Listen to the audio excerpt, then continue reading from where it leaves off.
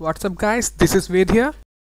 We are going to learn how to install a working web server on your local Linux machine. Okay, so for that you have to go to this website bitnami.com/stack/lamp. Okay, and after that on the right side you can see the packages.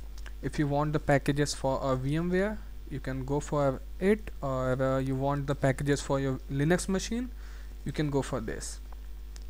Okay, so it is asking me, would you like to sign in? No, I don't like to sign in.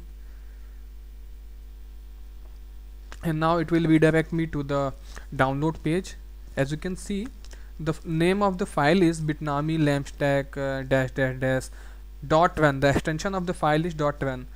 I have the packages and the lampstack is installed in my machine, so I'm not going to download it.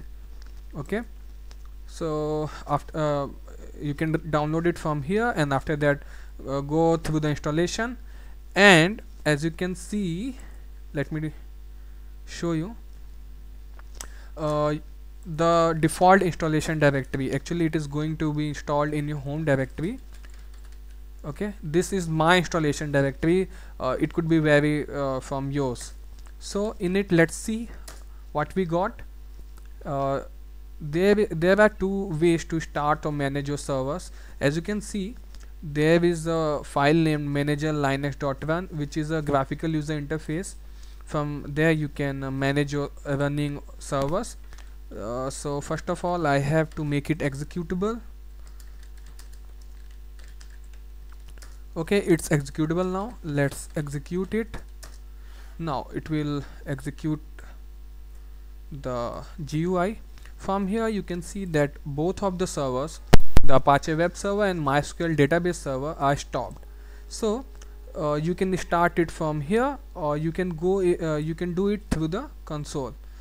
If you can see that there is a control script. Okay, from there you can okay, let me open it in a new window, or I can go with the new tab.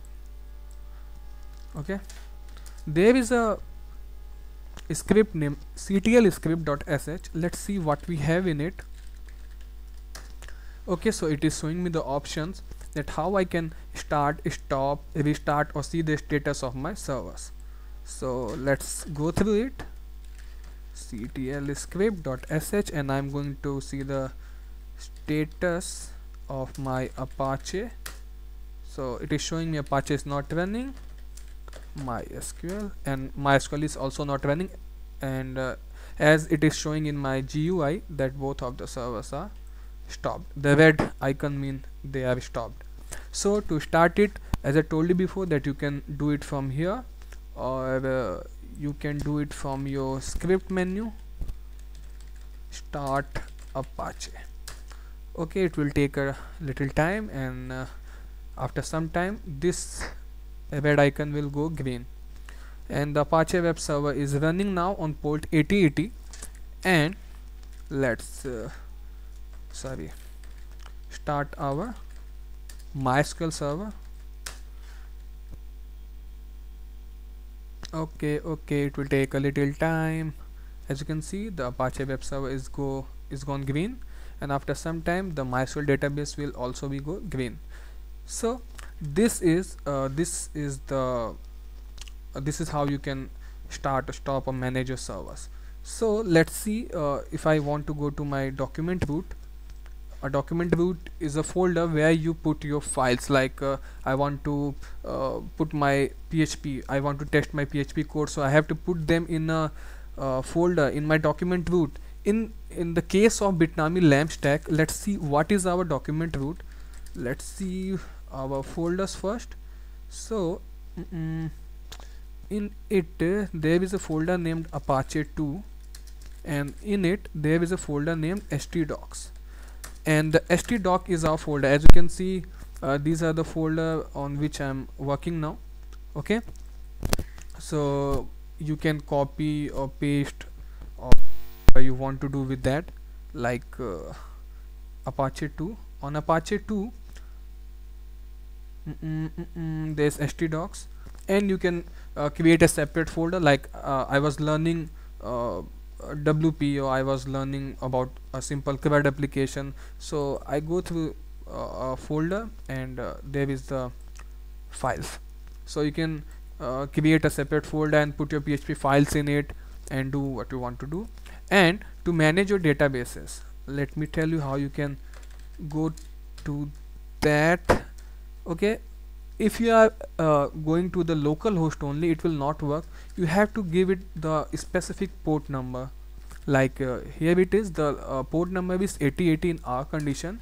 And if you can see this page, that's mean you are done with the installation, everything is working fine now. So if you want to manage your database, you can go to I have no words how great is this tool. If I want to manage my databases, I don't have to write manual commands and all. I can do all of that things with a few clicks. Okay, so let me show you a quick demo. If I have to manage my MySQL databases from my console, then how tough it is. Let's see. Okay, CDBean is not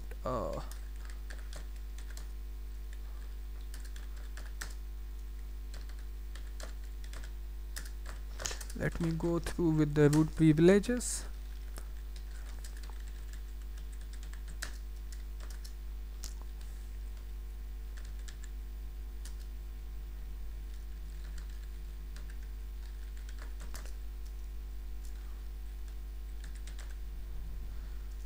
So you can see that it's really annoying to use all of those commands on my console. You can do each and everything from your phpMyAdmin interface. So this is how you can install a fully functional working LAMP stack in your Linux machine. So thank you for watching. Please subscribe, and if there is any question or if there is any suggestion also, you can comment it below and we will see what we can do for you. Okay, thanks again for watching. We'll meet in next video. This is Ved. Bye.